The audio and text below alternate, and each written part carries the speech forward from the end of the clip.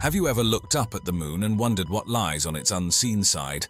The moon's far side, often mistakenly called the dark side, despite receiving just as much sunlight as the side facing Earth, has been a subject of fascination and mystery for centuries.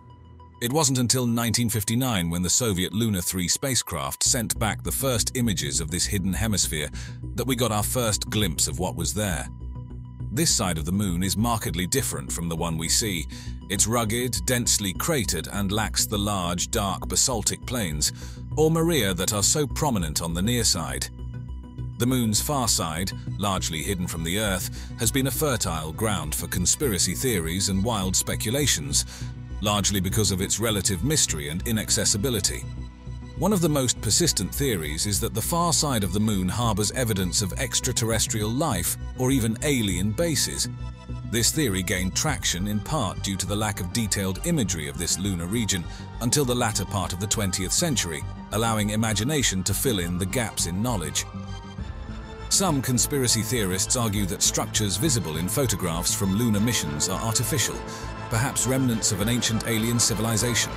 They often point to certain features that appear unnatural or too geometrically regular to be the result of natural processes. These claims, however, are typically based on misinterpretations of low-resolution images, where pareidolia, the human tendency to see recognizable shapes in random patterns, often comes into play. Another popular theory posits that the moon, particularly its far side, is a strategic observational post for extraterrestrial spacecraft monitoring Earth. Proponents of this theory often cite unexplained anomalies in radio communications experienced by Apollo astronauts when they orbited the moon's far side, suggesting these were attempts at alien contact or interference. However, experts explain that these anomalies were more likely due to technical issues with radio equipment or natural interference from the lunar environment. The idea of an alien base on the far side of the moon was further fueled by the mysterious termination of the Apollo program. Some theorists believe that astronauts encountered signs of alien life during their missions, leading to a hasty and secretive end to lunar exploration. They suggest that subsequent missions and satellite imagery of the moon have been doctored or withheld from the public to hide these facts. However, historical records and testimonies from those involved in the Apollo program paint a different picture, attributing the program's end to budgetary constraints and shifting governmental priorities. There are also claims that certain craters and other geological formations on the far side are perfectly shaped or positioned in ways that defy natural explanation, suggesting they are either alien-made or hold some form of hidden message or technology. These claims, however, lack substantial evidence and are generally dismissed by the scientific community. Despite these conspiracy theories, scientific missions and studies have consistently supported natural explanations for the features observed on the moon's far side. High-resolution images and data from various lunar missions, including recent ones like the Chinese Chang'e 4 mission, have provided detailed insights into the moon's geology, all pointing to natural formations and processes. The far side of the moon, often shrouded in mystery and intrigue, presents a landscape strikingly different from the familiar face that greets us each night. This hidden hemisphere of the moon, first revealed in detail by the Soviet Luna 3 spacecraft in 1959, is a tapestry of craters, mountains, and highlands, a stark contrast to the Maria-dominated near side. One of the most striking features of the moon's far side is its rugged terrain. This side of the moon is heavily cratered and has fewer of the smooth, dark basaltic plains, or maria, that are so prominent on the near side. The absence of extensive maria on the far side has led scientists to surmise that the crust there is thicker, making it less susceptible to volcanic activity that formed the maria. This difference in crustal thickness is thought to be a relic of the moon's formation and early history. When the moon was forming and still molten, heavier elements sank to its center, creating a denser mantle and crust on the side facing Earth. The most prominent feature on the far side of the moon is the South Pole Aitken Basin, one of the largest and oldest impact craters in the solar system. Measuring about 2,500 kilometers in diameter and about 13 kilometers deep, this colossal crater provides valuable insights into the moon's geological history. Studies of the basin have revealed unusual mineral compositions, suggesting that the impact might have been so powerful that it penetrated through the crust and into the mantle. This has significant implications, as it offers a rare opportunity to study the Moon's interior composition. The lunar far side also hosts several other notable features, such as the Tsiolkovsky crater, named after the Russian space pioneer. This crater, with its complex structure and distinctive dark halo, is a subject of intense scientific interest.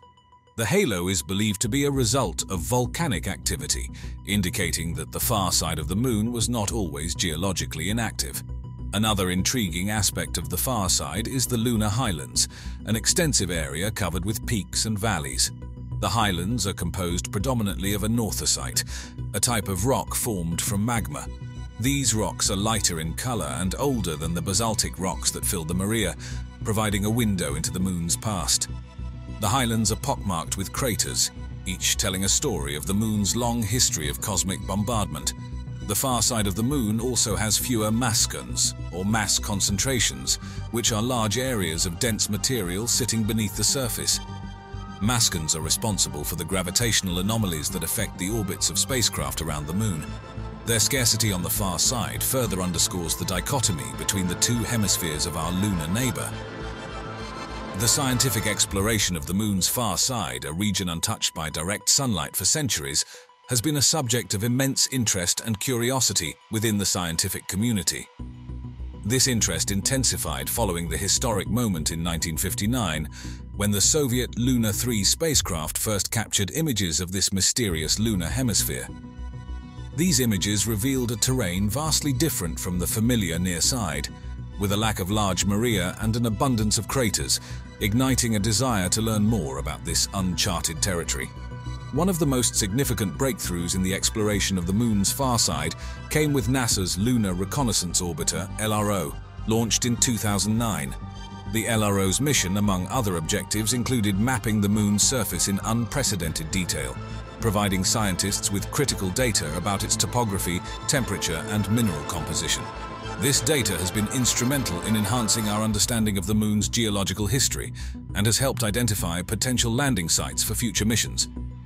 The Chinese Chang'e 4 mission, which landed on the Moon's far side in January 2019, marked a new chapter in lunar exploration. This mission, which included the Yutu-2 rover, was the first to perform a soft landing on this part of the Moon, achieving what had been a long-standing objective for space explorers. One of the key scientific goals of Chang'e 4 is to analyze the chemical composition of the lunar surface, particularly in the South Pole Aitken Basin, a vast impact crater that could offer clues about the Moon's early history and its crust's composition. Chang'e 4 also carries instruments to conduct low-frequency radio astronomical observations. The far side of the Moon is an ideal location for these observations due to its shielding from the Earth's electromagnetic noise. This makes it a perfect spot to study the space environment and solar bursts, and potentially to observe the early stages of the universe, free from the interference experienced on Earth. In addition to these missions, there are also proposals for building robotic and human bases on the far side of the Moon. These bases could serve as crucial steps in deep space exploration, including manned missions to Mars and beyond. The far side's unique geology offers opportunities for extensive scientific research, including the study of the Moon's tectonic activity and the testing of new space technologies in a challenging environment. Furthermore, the exploration of the Moon's far side could play a vital role in understanding the dynamics of Earth-Moon interactions. Studies of the Moon's crust and mantle on this side can provide insights into the thermal evolution of the Moon and its orbital dynamics, which in turn can shed light on Earth's geological history and the conditions that led to life on our planet. The far side of the Moon, often overlooked in favor of its more familiar counterpart, holds immense strategic significance for both scientific and exploratory missions in space. One of the key factors contributing to its importance is the unique radio silence it offers.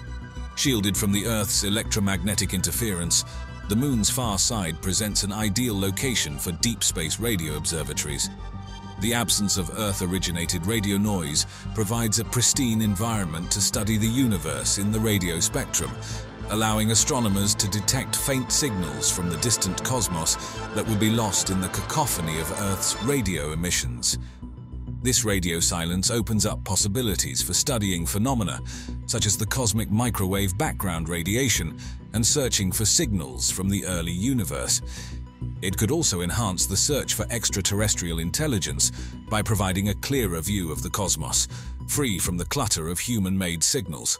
Establishing radio observatories here could lead to groundbreaking discoveries in astrophysics, giving us insights into the formation of the first stars and galaxies, the nature of dark energy, and the evolution of the universe. Another aspect of the far side's strategic importance is its geology. The South Pole Aitken Basin, one of the largest known impact structures in the solar system, is located here. This basin is believed to have exposed the lunar mantle and could contain rocks with a different composition than those found on the near side.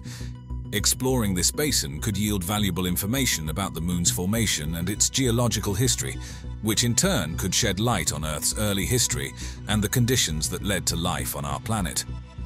Furthermore, the far side of the Moon is of interest for future manned lunar missions and potential permanent bases.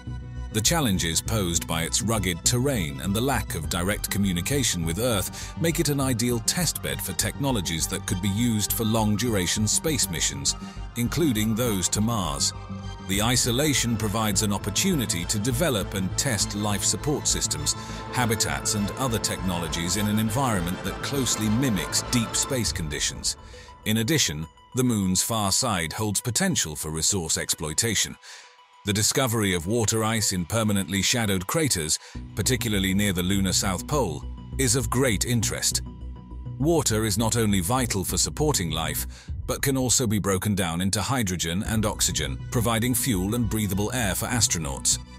The ability to utilize these resources on site could be crucial for the sustainability of long-term lunar bases and for future deep space exploration missions. The strategic importance of the Moon's far side extends to its potential as a stepping stone in human space exploration. Establishing a presence here could serve as a springboard for missions further into the solar system. The experience gained in operating in this remote and challenging environment would provide invaluable knowledge and skills for future exploration endeavors. And as always, I hope you enjoyed our video today. Thanks for watching.